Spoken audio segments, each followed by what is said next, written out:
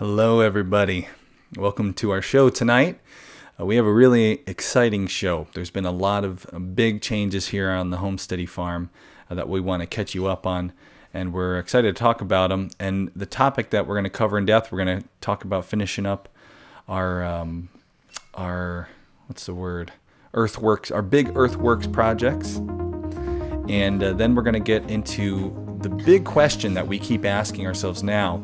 We've changed the whole layout of our farm. We've changed the homestead, how it works, and we're ready to bring on some new animals, hopefully some new meat animals.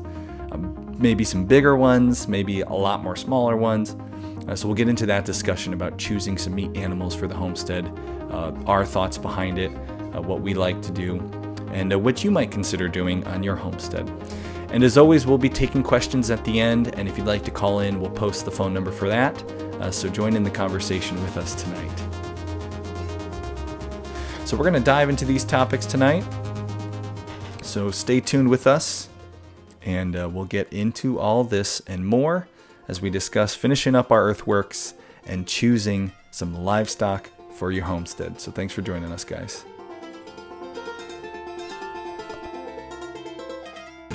The world that we live in is a crazy place, but you and me, we can each make it a little better. We can live a more sustainable life. We can become more self-sufficient. But we can get more connected with the planet around us. And we can do all this together. So everybody, cozy up. It's time for another episode of Homesteady.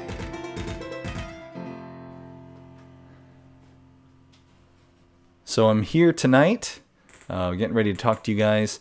And I have my sidekick here. My 6-year-old is learning how to run the video and audio mixer. So he's going to wave hello to everybody. Right there, buddy. Go ahead and wave. They can see you. Wave? No? There we go. I got him as part of, we homeschool the kids. So we're teaching him how to run the live show, how to run the different video feeds and audio feeds. And he's going to help us out tonight with all you guys. So welcome to the show. Thanks for joining us, everybody over at Prepper Broadcasting. Looks like we got Jay Fergie, Renman, Diascrive, I think. Who else? Flying Dutchman. Thanks for joining us, guys. Zeta3. And then over in YouTube, we have Tagwell Farms, Ben Newman, Mercy, Farmer in the Della. Pretty good, guys. I like that name. We got Dad Isaac Go Gardening. They've changed how they spell their YouTube name. Much easier to understand, guys. Appreciate that. Greenbrier Farms. Renat, I think it is. Ben says, woohoo, it's Homesteady night. Thanks, guys. Wonderful Blessed Life and the Garden Channel saying hello. So thanks for joining us, everybody who's there in the chat boxes. If you have questions,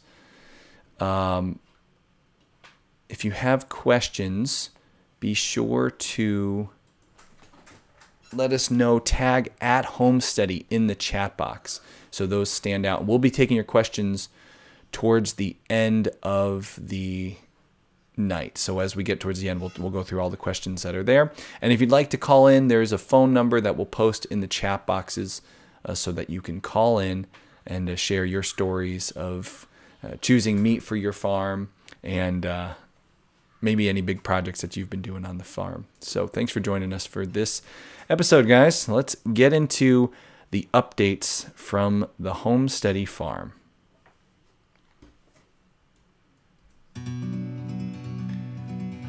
So you guys have heard a lot. We've been talking about this. The winter and spring, we did this huge earthworks project over at our place. We had a really big excavator. It was a I want to say it was a 270 size. Don't remember exactly. Should have wrote it down. But a really nice sized machine. And we spent a lot of time in that thing just cutting in roads, filling, improving our pastures, improving the amount of area that we have for pasture. And then we had a couple weeks back, we did a couple YouTube videos on it. We were able to get out there and start planting all of our pasture mix. We did a mix of peas and beans and excuse me, Timothy.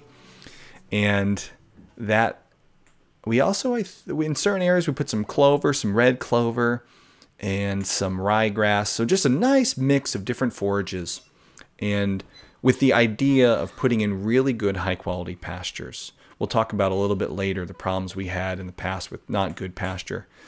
But now the Homesteady farm has a brand new road right into our barn, so we can bring deliveries of feed and hay, which is incredibly important. We have probably 3 times as much pasture as we had before, so that's been fantastic, and we really enjoy that. And we also have one of the coolest parts of it. We've cleared a lot of the forest. We've opened it up. We've left the really good quality trees, some really big oaks and maples, some birches, a couple of the really large hemlocks we've kept. But for the most part, we took a lot of the scrub brush down, the low quality stuff, and it's just opened up the woods. You know the saying, seeing the forest through the trees. It's allowed us to see the forest through the trees, and the views are they're just spectacular. It's just beautiful. So we've really been enjoying this, and I think we have plans over the years. We've decided that our entire 10 acres, right now we're only really using 1 or 2 of them, and this has improved it to maybe using 3.5, maybe 4 acres. But we have plans now, after doing this last winter and spring, to just extend what we've done and continue to open up until hopefully 9 or 10 acres full of just usable, nice pasture, good for wildlife. That's one of the cool things, is when you open up the forest and let the undergrowth come up, it's not only good for your animals and your pastures, but it's better quality forage for wildlife. You get more birds, you get more, you see bunnies running around, and if you're a hunter, you'll bring more deer and turkeys in. So it's really a win-win-win. Good for your livestock, good for the forest, good for the animals. It brings a property to life, a property that's been essentially kind of a wasteland since before we moved on to it. A pretty one, but not really valuable to wildlife at all. Now it's going to be just full and lush and really usable. When you think of what a homestead is, I think a homestead, as opposed to a house, which is consuming, people buy a house, it consumes fuel, it consumes time and money. A homestead is a producing property, a property where you get things back from that property and from that house and home. And this is a great way to do it, just opening up and bringing the woods to life. So we're really excited for these changes, and it's going to bring a lot of improvements onto our property and with our farm. Our farm business, a lot of you know, is primarily just meat. We do other things. We do raise, egg-laying chickens. We have a garden. We talked about putting in the orchard, and all those things mostly are for us and to, share on the YouTube channel and through the podcast and the live shows.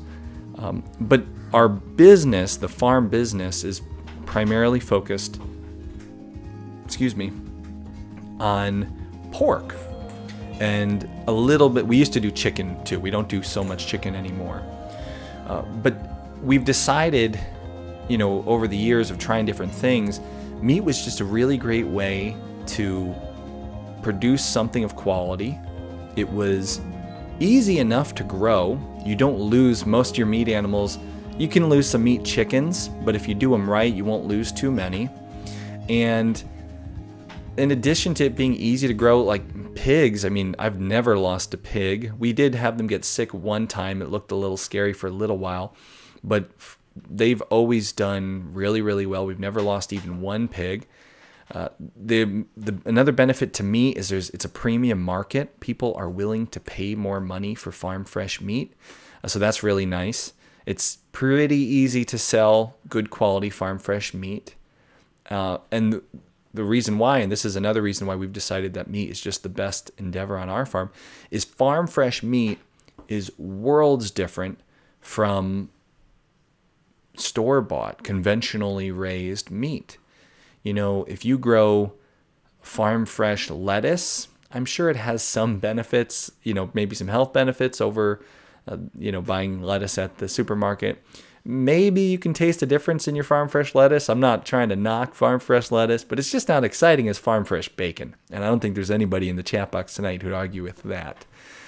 So farm fresh pork, farm fresh chicken, it's just really delicious. And that goes on, the list gets bigger and bigger. There's farm fresh, beef, you can do lamb, all sorts of things. Duck, we did some duck this year, which has turned out to be really, really well. So we have focused our farm business. We've realized that meat is the king for us. We have a goal every year to make at least $2,500 in gross revenue from our farm business. And the reason that figure, it's not out of the blue. To get sales tax exempt, you have to make a minimum of that every year. So that's our minimum goal. And so that's kind of our target. And meat's a really easy way to hit that target. You got to sell a lot of vegetables to make that kind of money. But you can sell a couple pigs, a dozen or so chickens, and you'll get to that price without too much, work, especially in Connecticut. I know there's some of you out there who comment on our videos and say, you charge how much for your stuff? That's crazy. I'd never spend that. If you lived in Connecticut, you'd have to spend that. That's kind of the way it is. I can see in the chat box, Tagwell Farm says, farm fresh lettuce excites me more than bacon. All right, guys, I stand corrected. One person in the chat box wanted to argue with that. I'm shocked. So, oh, no, they said no one ever. Okay, good. I wasn't wrong. Thanks, guys. Way to confuse me. All right, so meat has been our goal. And for the last 5 years, we have been focused on pork and chicken for our own family and for the local community. And the reason why is there's a couple reasons why we thought that was the best, pork and chicken. So first, let's get into that.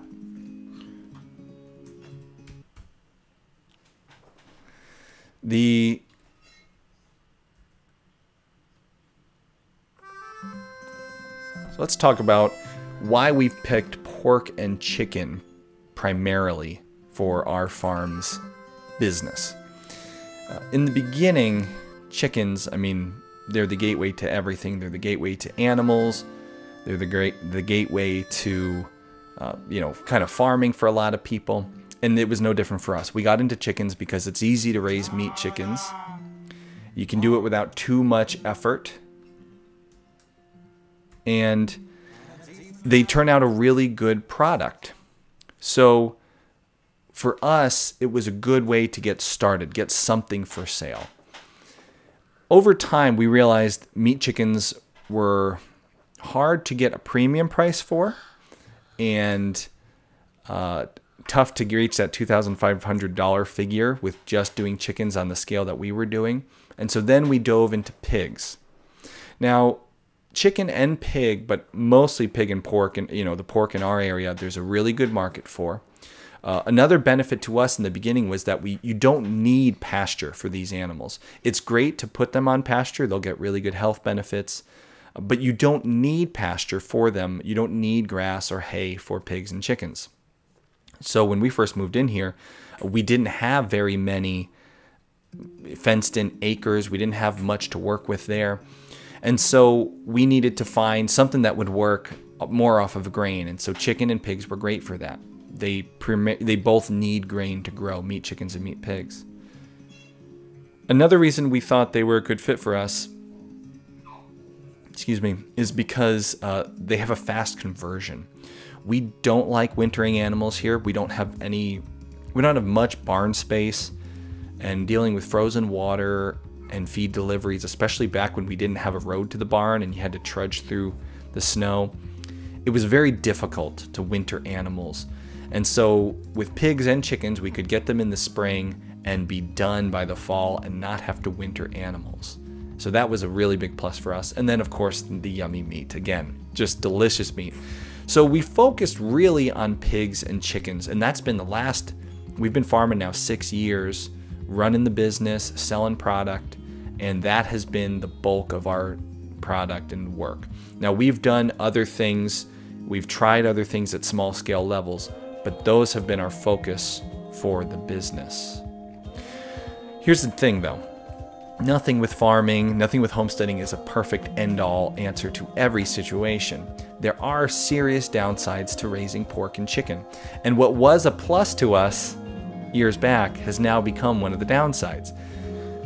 The fact that you can raise pigs and chickens primarily on grain is awesome, but it's a double-edged sword because it just means you have to buy a ton of grain.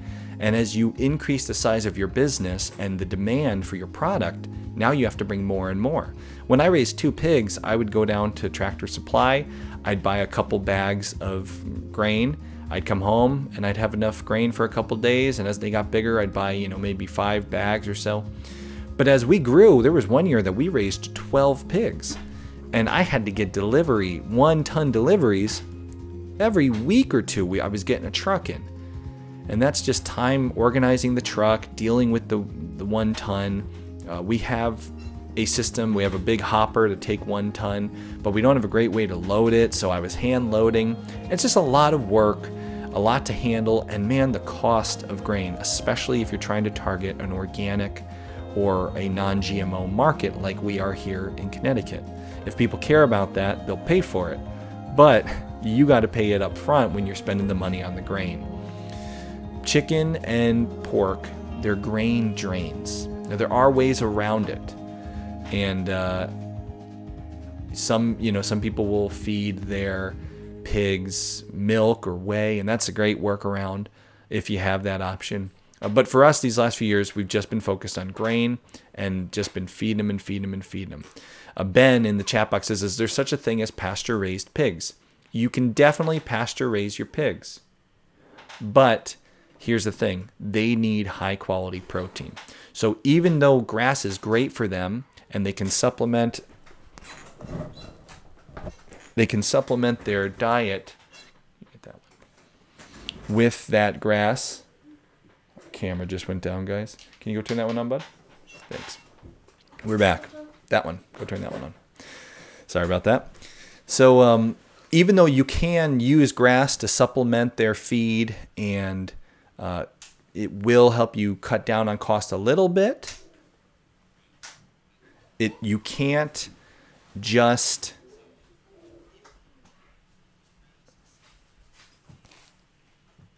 there we go, we're back.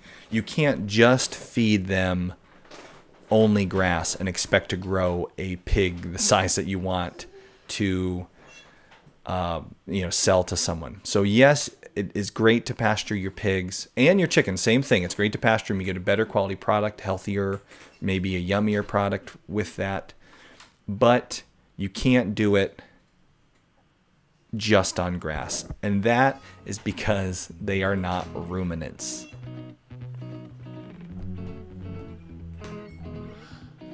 Let's talk about ruminants. Ruminants are designed to grow and produce off of grass. For tens of thousands of years, these animals have been munching on grass and converting it into meat and milk. Ruminants are a great solution to producing for your own family and for a business if you have grass, if you have good pastures. Now, we have experimented with ruminants in the past. You guys probably remember us talking about owning goats and sheep. We did the math recently. We did a video about goats, and we had 16. I have owned 16 different goats in the 6 or 5 years. I guess it was about 5 or maybe even 4 years that we actually owned goats. So in like 4 or 5 years, I owned 16 different goats, and I tried all different types, and we'll get to that in a little bit, the ones I like. But anyway, we had done the ruminant thing. And the reason it didn't work last time around is because of the lack of pasture. We only had a little bit of pasture. We mostly had to run them on our lawn where the kids played. And that meant you had, poop, big old sheep poop and goat poop all over the place, which wasn't great. So the worst part about it was the lack of pasture meant we were trying to put them in the woods with electric netting, portable electric netting. We had a lot of high brushy, bushy areas we were trying to put them in, weedy areas. It was really hard to fence them properly and keep a good, electric shock going through your fence without it grounding out. There were poisonous plants that were in our woods that we hadn't wiped out. We had issues with that. And then we just didn't have enough space for them, so we dealt with worm problems. And we've talked about this before in past videos. So it wasn't right for us. At the time, ruminants was just a bad fit. And it was the same thing with the sheep. We just didn't have enough good pasture. And we didn't have enough space to work everything. And so we decided to get rid of all our ruminants. Well, that was then. This is now. And now we have much bigger pastures. We have tons of space. We've probably tripled, maybe even quadrupled the area. We've ripped out all the poisonous plants. We don't have the mountain laurel and the rhododendron anymore. Those were the main problem issues. And now we're looking at this property, which is, we're growing this nice forage, and we're thinking we could jump into a much larger scale meat operation now. Our family's growing. We're burning through meat more than we ever have in the past. And I have a baby who's not even eating meat yet, and still we're just tearing through it. So our family needs more meat, but then our business. We have customers for our pork who I know if next year I said to them, hey, I have, in addition to pork, I have lamb or I have beef, I could probably move much more. I could probably double my product. Don't know if I told them I had goat. Don't know how that would go over with some of them. But goat is delicious. We'll get to that too in a little bit. But anyway, we have been going back and forth with this. And so for reasons for our family, for our business, we've decided we gotta increase the amount of meat that we're producing. But what kinds are we going to do? That's what we haven't decided yet. And there's some really big factors that we want to consider when making this decision. So first, you got to think about what we've talked about, the fact that we have all this grass. Now we have the space for it. We can really cut down on some of the stress points or the tough points that we've been dealing with over these past years, focusing more on grass-fed ruminants. We won't have to worry as much about grain sourcing. It's hard to find a local source of feed that's GMO-free if that's something you're interested in, or that's organic. When you do find those sources, it's expensive. It's always very pricey to go that route. Then getting the grain deliveries and the pickups. Just this week, I had a 1-ton delivery from the farm that we get our grain from. And the truck, I called them up and I said, listen, I need a small, they call it a straight truck. When you picture like one of those delivery trucks, it's not a tractor trailer, it doesn't articulate, just a straight truck with the big, kind of like the U-Haul truck. I needed one of those. And I couldn't get anything smaller or anything bigger into the farm. Well, they sent me a tractor trailer. And the guy gets to my road, he can't get in my driveway. How are we going to get 1 ton of feed from the road now all the way back into the barn? So just issues like this make it very, very difficult and hard to do. So working through those ruminants fix that. Ruminants don't need so much grain. Ruminants don't need so much deliveries as far as deliveries go. Now you will need hay in the winter, and if you don't do your own hay, you'll have to get a hay delivery. But for us personally, hay is not hard to get. I have a local farmer who will bring it in his truck, and now that we have a road to our barn, I can plow out the road and he can deliver it no problem. And the guy helps me load the hay. It's nice and light. It's great. So all these issues ruminants fix. And it would be probably a lot more cost effective to be doing hay in a few winter months than grain for the entire lifespan. Another thing that makes it less of a burden buying that expensive feed is when you get a $20 super chat from your friends at Greenbrier Farms over there on YouTube. Guys, thank you so much. That is amazing. And the super chats are how we're able to do these shows and these videos. So guys, thank you so much. We really appreciate that. Greenbrier Farms, you guys are great. So now that we have solved we think we could solve some of these issues. We think we can get around the issues that we had previously with the ruminants because we have more pasture without the poisonous plants. We're trying to answer this next question, which is if we're going to get into the world of ruminants, we have to pick which ones are the best for this property. And this is a really fun question as a homesteader. There's a lot of different ruminants. You got sheep, you got goats, you got cows. What are the right ones for you? Each of them have their pros and cons. What's going to work best? This is what we're going back and forth with. And this is what we're going to talk about after we come back from a word from our sponsors. So stay tuned, guys. We're going to take a quick commercial break. And after the commercial break, we're going to talk about the pros and the cons of sheep, of goats, and of cows for both meat and dual purpose. Which ones are right for maybe your homestead, and we'll talk about which ones we think are going to be the right fit for our own homestead. So we're going to cut to commercial here, guys. We will be back in just a minute. Hey, Joel MD of store.doomfood.net. And I'm Nurse Practitioner Lee Alton, and we're here to get you medically prepared. A lot can happen in the uncertain future, natural disasters, epidemics, terror events, but we're here with medical kits and supplies that will help make you... So guys, over on YouTube, as usual, your ad is just a reminder that we're able to do these live shows with the Super Chat. And guys like Greenbrier Farms, man, that is incredible. We're really, really thankful for that Super Chat. So if you want to give even $1, most of our YouTube videos don't even earn $1. We have some ones that earn good money, but most of them earn less than $1. So if you want to leave even $1, it makes a huge difference. That video's income spikes. And the way to do it, in the chat box, you hit that little dollar sign.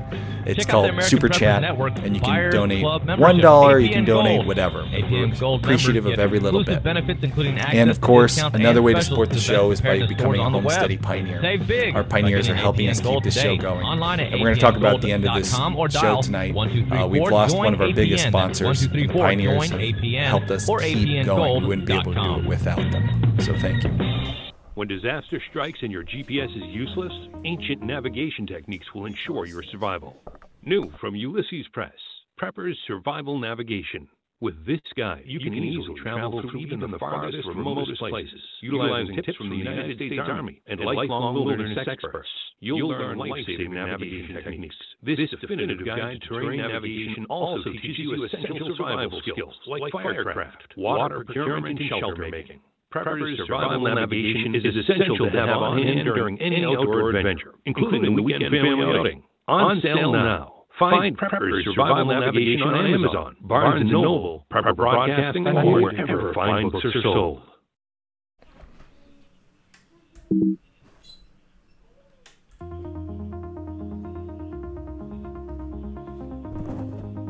Okay. So, sheep, goats, and cows. Which are right for us in our homestead? What would be best for you? We got a half hour. We're going to give probably about 10 minutes to each of these. And if you have questions, again, fire them off in the chat box. We'll try to leave a little bit of time at the end to cover your questions. So, first let's talk about sheep.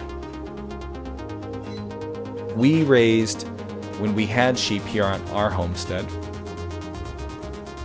we raised two different kinds.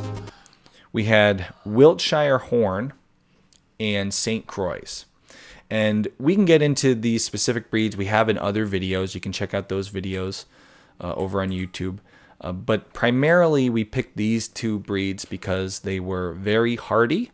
We didn't have many issues with, we didn't have a lot of problems with them. And the herd we got them from was a very hardy. I'm sorry, the flock we got them from. Sheep people would be mad at me if I called it a herd. The flock that we got them from was a hardy flock. The St. Croix are what's called polled, so you don't get horns on them. Wiltshires, you do have horns, but they make a really great cross, those two together. And so that's what we were raising. And like I said, you can check out some of our other videos on YouTube to hear more details about them. But we picked, for about a year, we had a ewe who was pregnant and then gave birth, and we had ram. And some of the best things about the sheep, and these in particular, one, they can be totally grass-fed.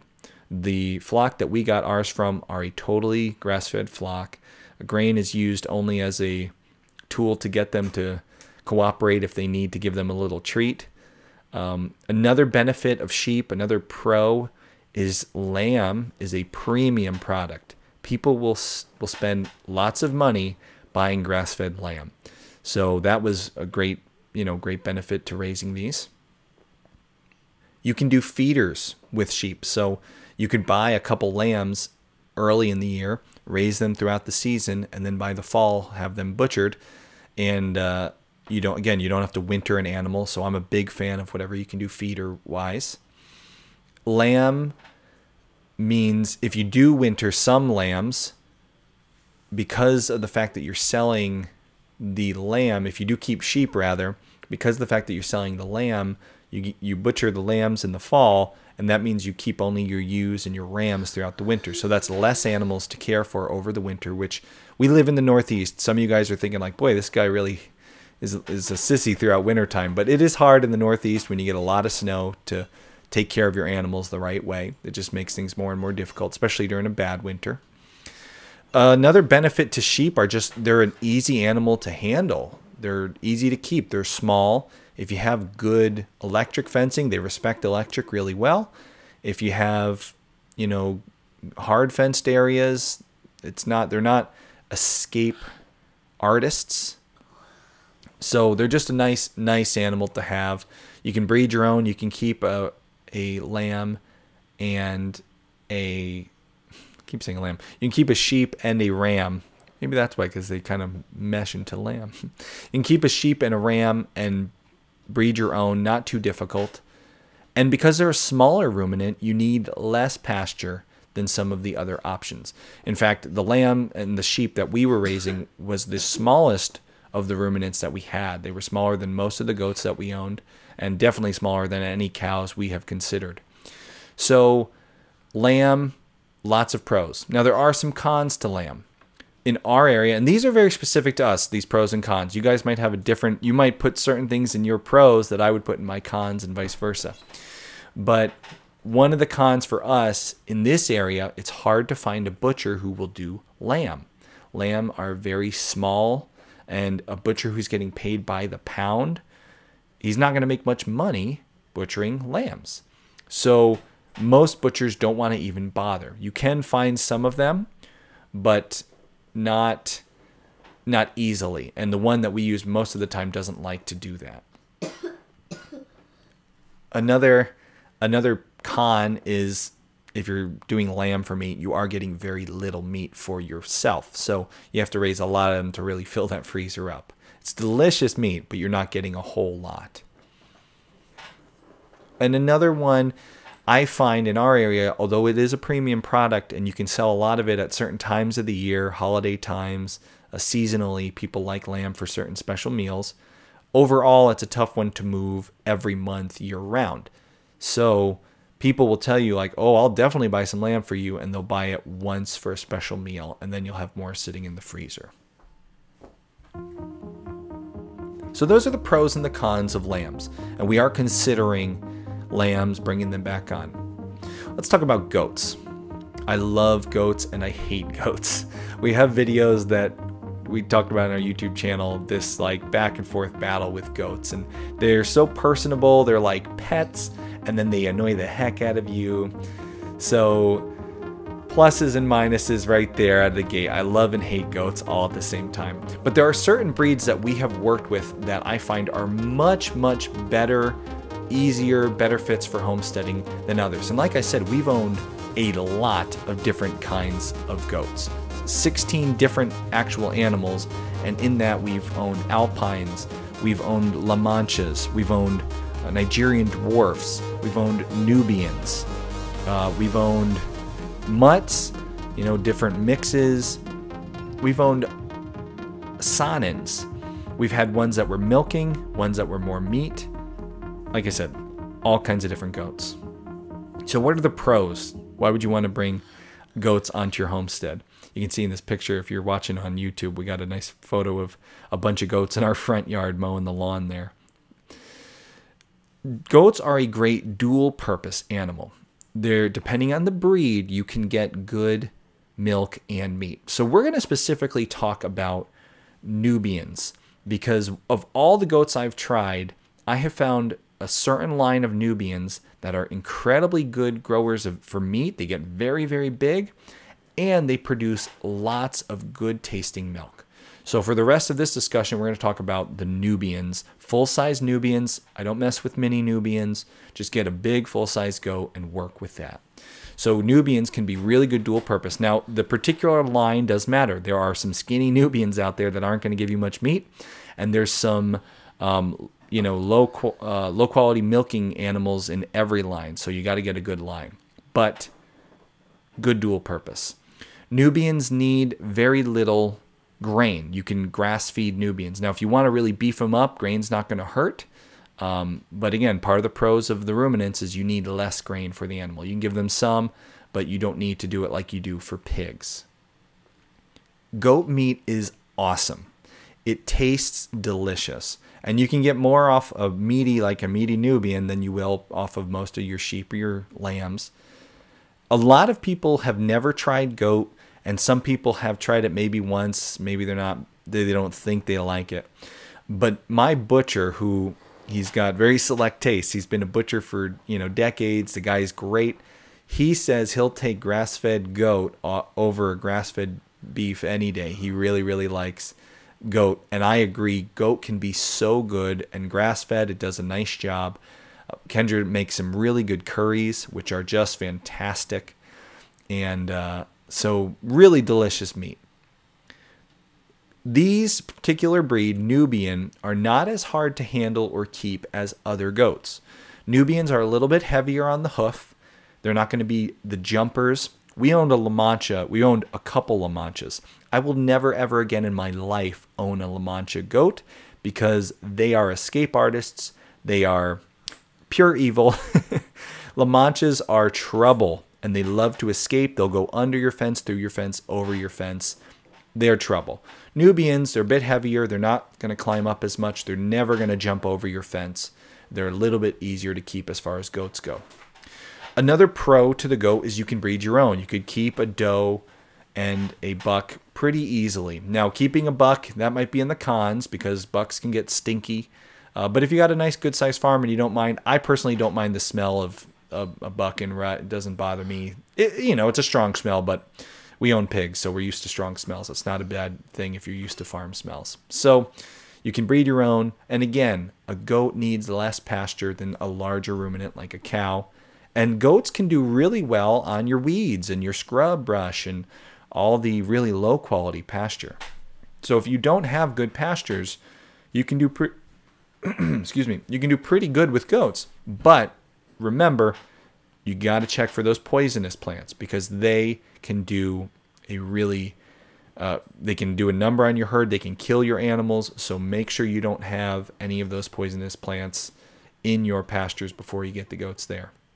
Now let's talk about the cons of goats. Another animal might be tough to find a butcher for. You're not getting a lot of meat off of them. Butcher gets paid by the meat amount, so not great. They're not a premium product.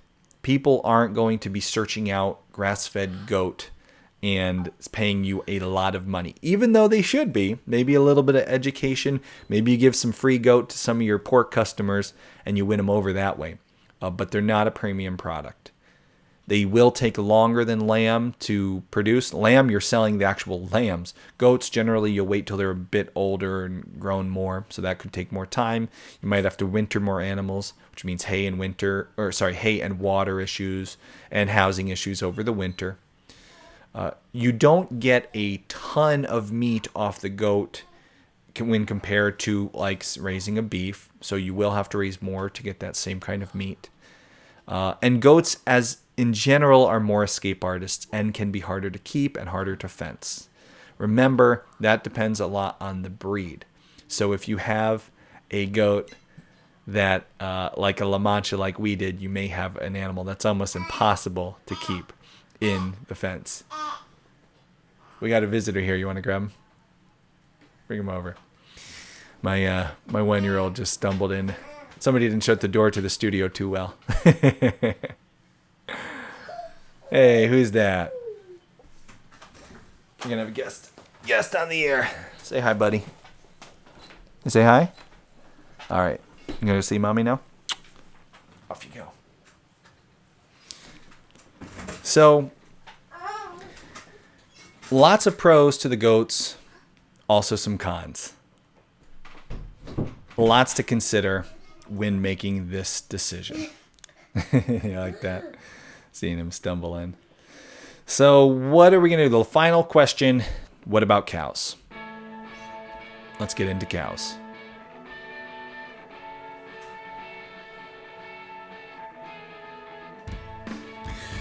Special thank you to Ben Newman. Ben just gave us a $5 super chat. He says, great show today. Glad that you like it, Ben. I figured this would be a pretty popular one, talking about all this livestock. Thank you, Ben. Can't do it without you guys. It's incredible. So let's talk about cows. The pros, you get a ton of meat off of a cow. Even some of the smaller breeds can yield a lot of product. I was talking with my butcher, and he said that the meat Devons are a smaller breed, but they're like a 55-gallon drum. You can get as much off of a meat Devon as you can off of maybe a Hereford or an Angus. Almost the same amount of meat on a smaller framed animal. So as a homesteader, that's a pretty good thing.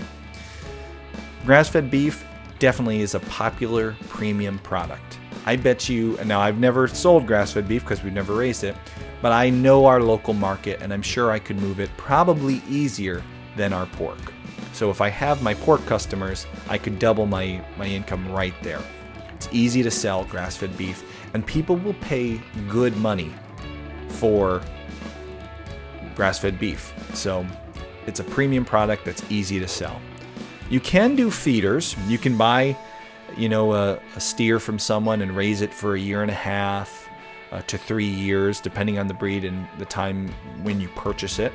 But you will have to winter a cow. You're not going to be able to finish a cow unless you do maybe a veal. And even then it's going to be, you're going to be slipping it in there. Definitely easier to find a butcher for. Butchers love butchering cows because they can charge a lot of money for it. That's a lot of meat to process. So that's another pro. And cows are easy to fence. You drive by a cow farm and they got one single strand of tape, electric tape. It's ridiculous what will keep a cow in. So really a lot of pros there. Cons, they're slower growing. You're gonna need to winter animals, so you gotta be able to handle that. They need lots of hay and water in the winter. You're going to be doing straight up hay throughout the winter and maybe some grain to supplement their diet.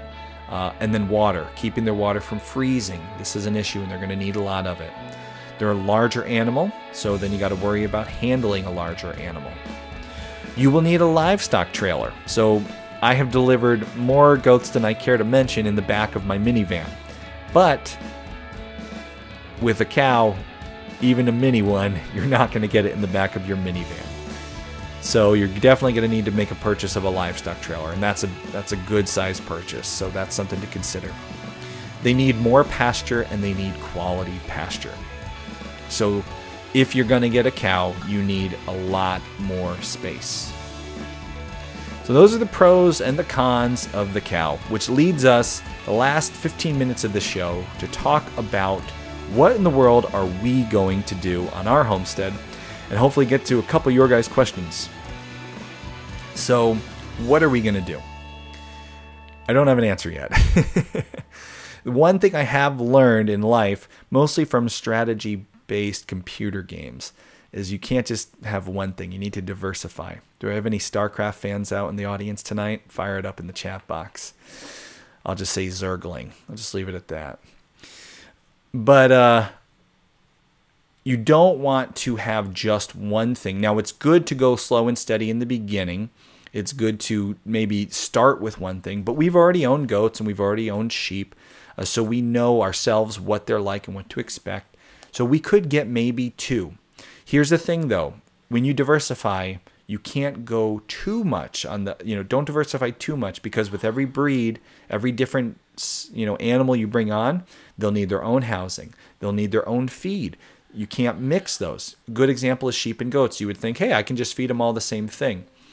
But problem with that, one of the animals copper kills and the other needs copper. So you feed sheep and goats the same thing, you're killing one and the other, or you're leaving the other deficient of something that it needs.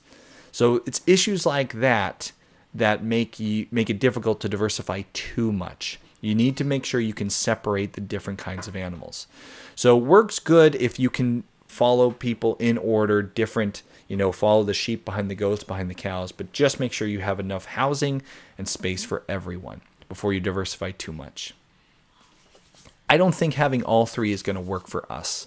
Maybe we'll alternate year for year with, maybe we get some feeder lambs along with a big old beef. Maybe we get some goats then along with the beef. The real solution for us, if I had to guess right now, and we've, as you know, if you've been following us on YouTube and here on Prepper Broadcasting, we've talked about it a lot. We've been thinking a lot about doing cows. So if I had to guess, I would say there is a meat cow in our near future, or a dairy cow that we then breed to a meat cow, and so that steer we raise for meat.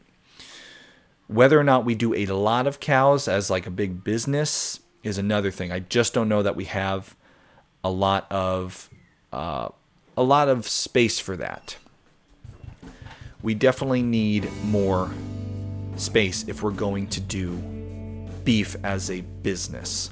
And so maybe as we clear more and more over the years, we could do more beef cows. But I'm sure you will see in the future a beef cow of some sort, whether it's a smaller Dexter. We did a video on the Dexters not too long ago. Dexters are one of the smallest meat breeds of cows. They dress out at about 200 pounds, which, just to give you an idea, that's what my pigs dress out at. So very small, but they can be totally grass-fed. The beef is incredible quality. We tasted some of the Dexter from the farm that we went to visit. It was outstanding. So maybe we'll go the Dexter route. They do take a long time to finish, about 3 years. So that's when the downside's there. But I think you'll see probably some sort of beef animal here, and then in addition to that, you'll probably see maybe some goats, maybe some dual-purpose Nubians, maybe some feeder lambs. Maybe we alternate. So that's what we've come to decide is the right solution for us. Turn that one on. Off. That one. So stay tuned. That's the best answer I have for you guys. Stay tuned and see what we wind up bringing on the farm. We're bouncing back and forth with all these different ideas, and there's I think the biggest thing that's driving us is we need a lot more meat. So I think the beef is definitely going to happen, or the dual, milk/beef animal, because we just need to fill these freezers. In addition to that, we will cut back on pigs and scale up maybe with the sheep or the goats. So that's where we've been left at. Now, guys, I have seen some questions tonight. This has been a very popular topic, and I want to make sure we get to your questions. So tag @Homesteady, and if you'd like to call in, if we can have that number, let's see, in the chat box. Doesn't look like it's there yet, guys. If you could put that in the chat box, and I'll put it over on YouTube too. So guys, let's get to your questions. We're going to start at the top.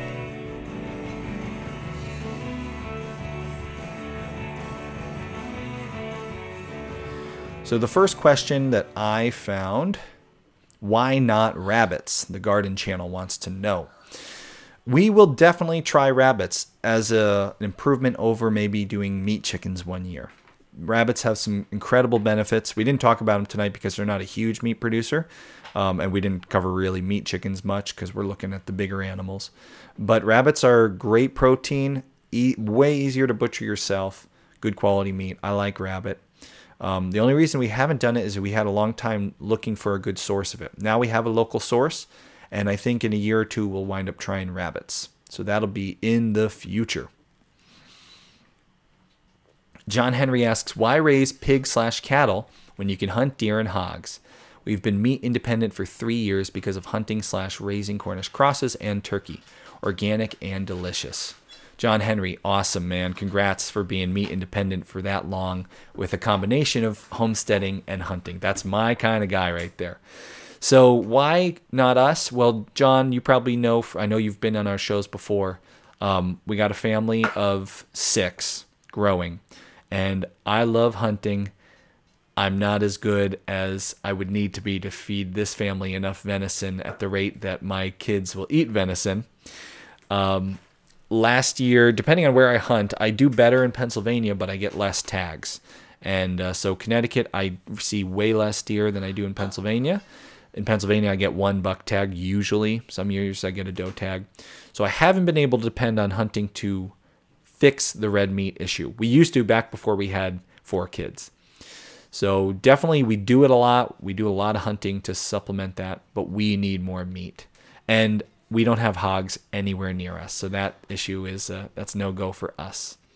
But yes, definitely we do that to supplement the freezers. So when I planted these pastures, I asked the woman at the farm where we worked, or where we purchased the seed from, I said to them, I want something that's good for cows and everything, but I also want something that works for deer, that'll bring the deer in. And usually those two work pretty well together. Deer like a good pasture. So we have a pasture / food plot, and in certain areas the pasture is geared even more towards deer and turkey than it is to the ruminants, depending on the part that we're planting. So great point, John Henry, and we're considering that too. Okay, I'm looking for our next question here. Let's see here. All right, let's see. I don't see any in the Prepper Broadcasting. I don't see any questions. So if you have a question over at Prepper Broadcasting, guys, just re-ask the question so it bumps down lower in the feed. I see a lot of discussion about emus. We're never doing emus. Sorry, guys. Ben says, we move every 2 to 3 years because of work, but we want to do pet, as we say to our renters, sheep. Pretty good. What breed would you suggest for many in climates in the U.S.? So what breed for most climates in the U.S.? What do you want? When are we done? A little bit. I love the Wiltshire Horn and St. Croix. The St. Croix is my favorite because it's polled, it's hardy, but it doesn't yield as big of a lamb as when you cross them with the Wiltshire Horn. My the flock that I'm basing this off of, my in-laws have my wife's aunts have a very big farm, with a huge flock of sheep, and the sheep on that property are fantastic. I've watched them, I've seen them, their hardiness, they're very worm resistant, so they don't have a whole lot of worm issues. So if you have those in your area, that's a great way to go. The St. Croix are polled. The Wiltshire Horn are not, so they are horned. So John Henry followed up that question with polled or horned. If you cross them, I don't know what you get every time. I think that's kind of up in the air. So the thoughts, John Henry wants to know, should they be polled or horned? I don't worry too much about coyotes. He wanted to know, how do coyotes, do they have to protect themselves from coyotes? With good fencing and good management, that's not a huge issue for us where we are, but it is for bigger herds. I know it is for them. That's just one of those things. So usually it's a younger animal or a sicker animal that they're going to get. So good question from the Prepper Broadcasting. Looks like Flying Dutchman says, how hard is it to deal with health inspection to sell meat? Great question. There are loopholes you can use, and your state, it will depend state to state. We use a very good loophole here in Connecticut. It's totally legal. It's a loophole because it's a good workaround. But what it is, it's selling an animal live. So you can sell an animal to a customer while the animal's alive and say, okay, now that's your pig. And hey, I'll deliver it just for your convenience to the butcher. So you sell the animal live, you bring it down to the butcher, now it's his animal. So great way to work around the health inspection. But to do that, they have to buy a whole animal, and you have to find people to split it if they don't want to buy a whole animal. Otherwise, depending on your situation, if your butcher is USDA inspected, it's not a big deal. If he isn't, then it may be a bigger deal. So a lot depends on your state, Flying Dutchman, but hopefully that helps. Guys, we got a ton of questions tonight. I'm afraid we're just not going to have time to cover all of them. We'll have to revisit this subject, but I wanted to make sure to give you a little bit of a heads up before we finish our show out. Our weekly live show will be stopping for a time, and the reason why is because we lost our biggest sponsor for the winter into the spring was Audible. And we've lost Audible. They were a big supporter of the show. They had some restructuring with their budget, and they couldn't keep going with Homesteady. And so we did a survey over at thisishomesteady.com, which is still up. You can still voice your opinion. If you want me to change my mind, go and take that survey. It's thisishomesteady.com. You can fill out the survey there, and it asks, what do you want us to produce? But so far, unfortunately, the weekly live show that we do right now has been the least popular thing. And with the budget cut, we need to cut something, and we want to listen to the audience. So let us know, guys. Go to thisishomesteady.com. Let us know what you love. If you love the podcast most, we're never going to stop doing the podcast, so don't worry about that. But if you love YouTube the most, let us know. If you love this live show, if you're listening on Prepper Broadcasting, or if you're listening later over at Blog Talk, through Blog Talk Radio, or whatever it is, take the survey. Let us know. For the time being, it looks like our weekly live show is going to take a break, at least for the summer. It'll give us a little time to hopefully find some replacements. Thank goodness to our Homesteady pioneers and our super chatters who've been helping to support this show, because without you guys, we wouldn't have any support, and it would have been impossible to continue producing pretty much almost anything. So our Homesteady pioneers have been a huge support, and I wanted to thank you guys specifically. If you want to become a pioneer, it's $5 a month. You get a ton of bonus content. We have master classes and bonus episodes of the podcast and videos over at thisishomesteady.com.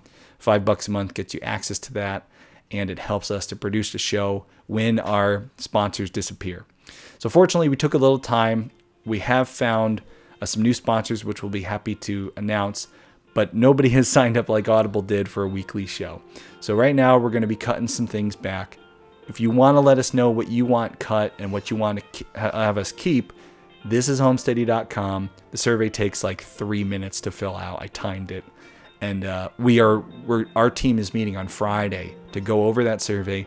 Accountant Mike is going through the numbers. He's going to tell us where to give the thumbs up and the thumbs down. But I've been reviewing the data, and right now the weekly live stream is not looking like the fan favorite. So let us know if you want us to change our mind on that. We've really enjoyed doing this, and there will be more live things in the future, even if it's just special occasion kind of thing. Thank you so much. We'll be back next week for our final Homesteady Live episode for now. And we'll be there answering questions. We'll announce the topic in a short time. And until then, guys, thanks for joining us tonight. Thanks for some great questions. The road is rocky. Keep homesteady. We'll see you for our last Homesteady Live show next week.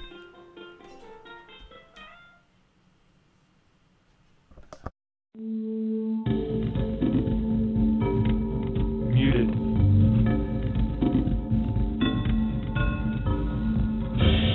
You've just joined the Prepper Broadcasting Network, where we promote self-reliance and independence. The views and opinions expressed are strictly those of the host or their guests. Visit us in the interactive chat room at prepperbroadcasting.com.